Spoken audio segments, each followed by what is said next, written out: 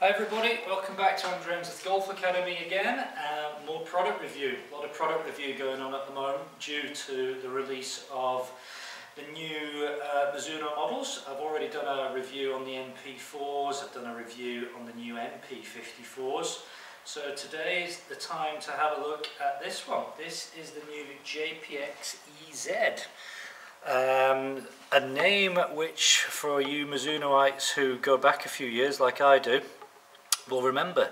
There was an EZ club quite a few years ago from Mizuno. It didn't look anything like this one. So this is quite a really breakthrough, I would say, for Mizuno in terms of looks. As you can see, we've gone to this sort of smoky black nickel finish, which is quite a different look from Mizuno. So this is the EZ. There is a forged version which I will be doing a review on over the next couple of days. So what have we got here? We have got a sort of an oversized head. We've got a pretty thick top edge to it, and we've also got a pretty thick bottom edge to it. Big cavity. This is a forgiving golf club.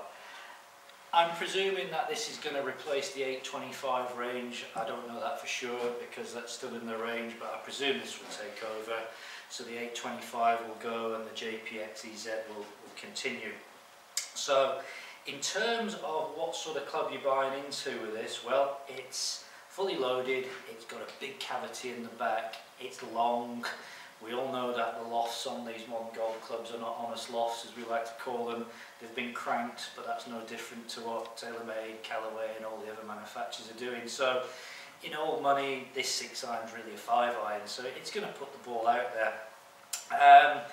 I like it. I know there's been a little reaction, I guess, maybe from a few people as to where Mizuno are going, but I think where Mizuno are clever with this club is they are giving you a club which will actively compete with things like Rocket Balls, with Callaway Hots. This is a nice, easy club to hit. It's going to get the ball up in the air, it's got low centre of gravity, it's powerful.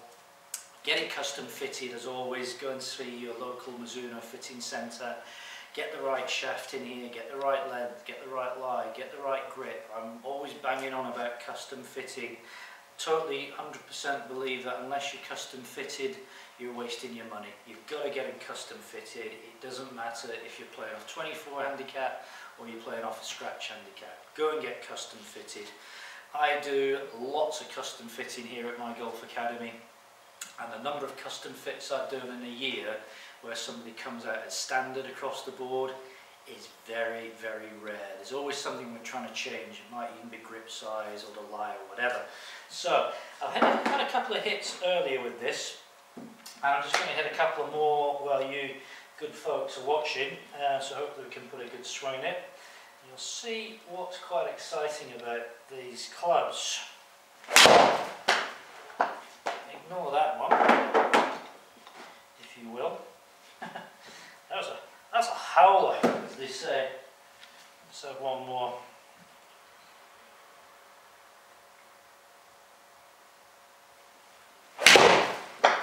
That's a little bit better. Okay, decent. A little bit of movement to the right there, a couple of yards, nothing serious. What have we got coming back on this yardage wise is I've got 186 yards out of that one. Just punching a few numbers on the old GC2. Excuse me while I just go and delete that howler of a shot. Hit 4 shots there. Average club speed coming in at 81 miles an hour. I think GC2 underdoes club speed a little bit, but not much.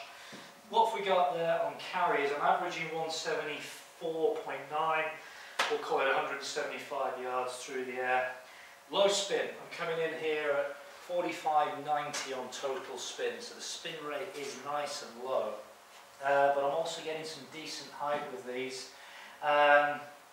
Total distance in normal conditions running out to somewhere around about 190, so these are long, these are distance clubs. I wouldn't normally hit my bladed 6 irons 190, I'd be more around about sort of 175, 170 dependent on conditions and all the rest of it. So you're buying into a club here which is going to give you some distance. So this is the JPX story, JPX EZ, available for the pitching wedge. There is a hybrid which I'll also be doing a review on, which for you people who are struggling maybe with your long irons, again I would recommend that you replace your 4-iron, your 5-iron possibly, with the hybrid Fly High version.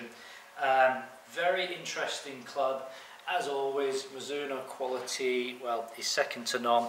So if you're looking for an iron which is going to give you a little bit of help, a little bit of forgiveness, then JPX EZ, depending on where you're coming from, I think is a club which will really help you improve your golf, enjoy your golf, and let's face it, that's what we're all doing it for. Thanks for watching the video. Post some comments. If I can answer them, I'll be very happy to answer them. And I'll see you on the next review. All the best for now. Happy golfing.